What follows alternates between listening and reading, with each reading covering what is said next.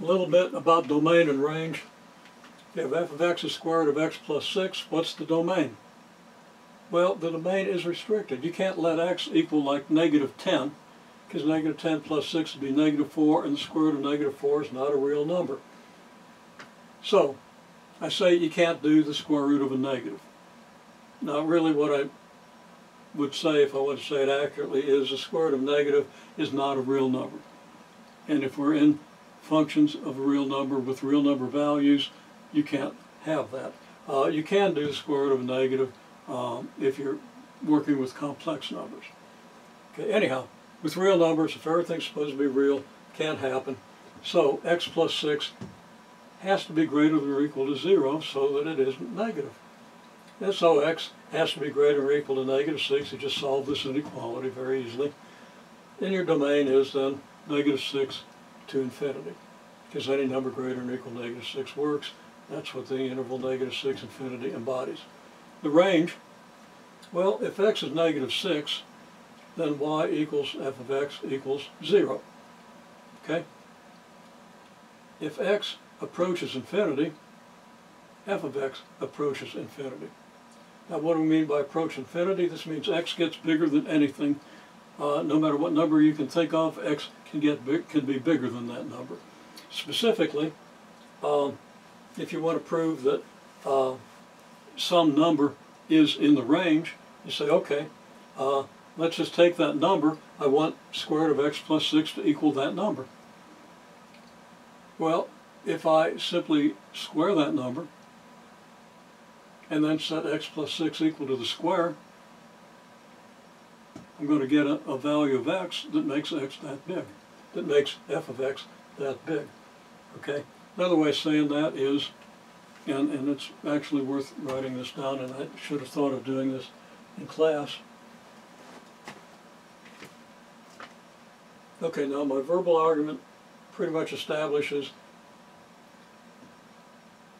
if x is negative 6, we get 0. If x approaches infinity, f approaches infinity. As x gets bigger, this number gets bigger. It's continuous. So we have a continuous set of numbers starting at 0 that approach infinity.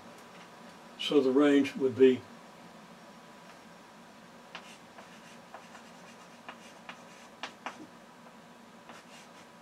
the interval 0 infinity, and I neglected to write that down. Another way to prove that the range is from 0 to infinity is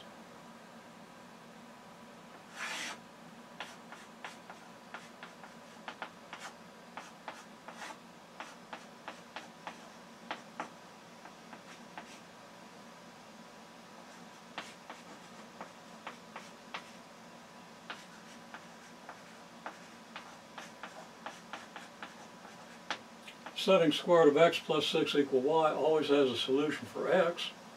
Square both sides, you get x plus 6 equals y squared, so that x equals y squared minus 6. So y could be any number from 0 to infinity. It doesn't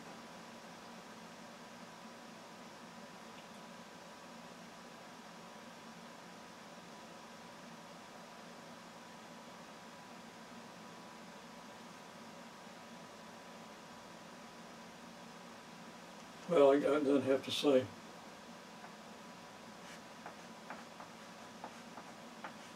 for x in the interval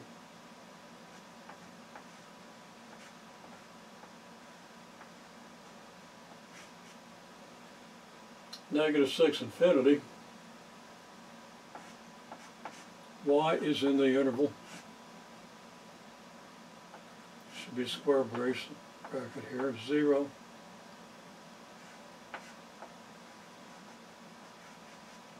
infinity. So there's sort of analysis of range. I could improve that if I had a little bit of room on the board. I don't, so I'm going to leave it at that and let you take a look at the text. There's another thing we want to look at.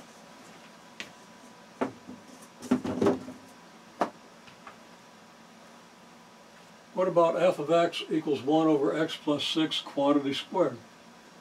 What's a domain? Well, the only thing that restricts us is that the denominator can't be 0. So x plus 6 can't be 0 because division by 0 is undefined for a lot of good reasons. Since x plus 6 equals 0 implies that x is negative 6, x can't be negative 6. It can be any other number. I could really write this as an equivalent. X plus 6 is 0 if and only if x is negative 6. So the only number you have to restrict here is negative 6. Okay, any other x gives a non-zero denominator, so any other value is okay.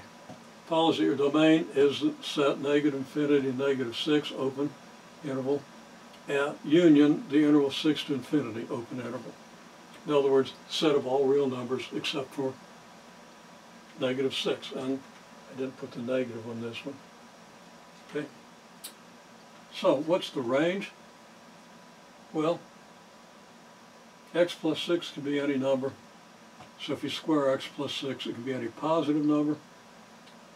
It follows then, a little argument, that the reciprocal of x plus 6 squared can be any positive number.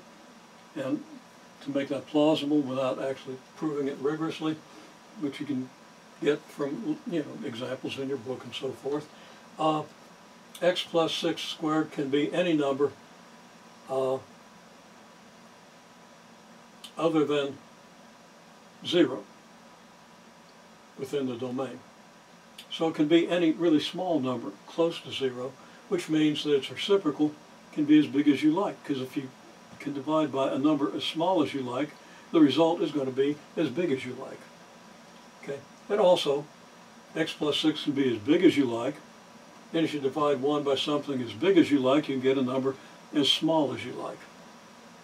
So it follows that the range can be any number from 0 to infinity.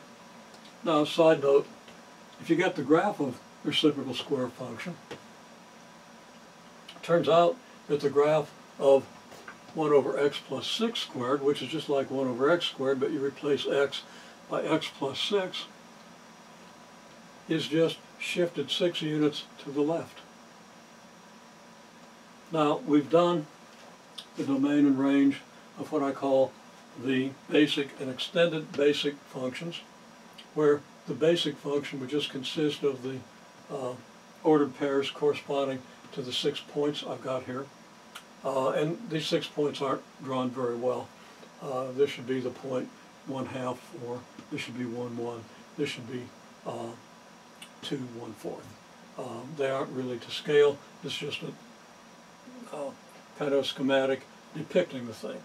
So anyhow, you got this.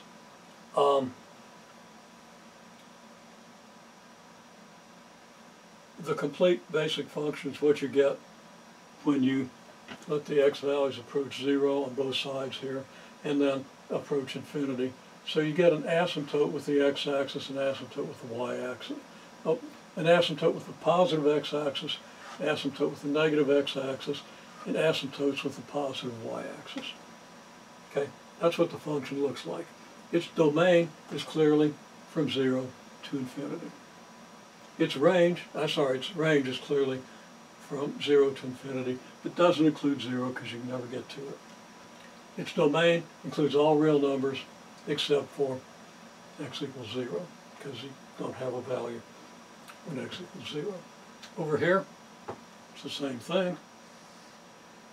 The graph has been shifted over, and we'll see how that works fairly shortly, probably next week. And its domain is still from 0 to infinity. Its range is still from 0 to infinity, not including 0, the open set, 0, infinity here. And its domain is this, excluding x equals negative 6.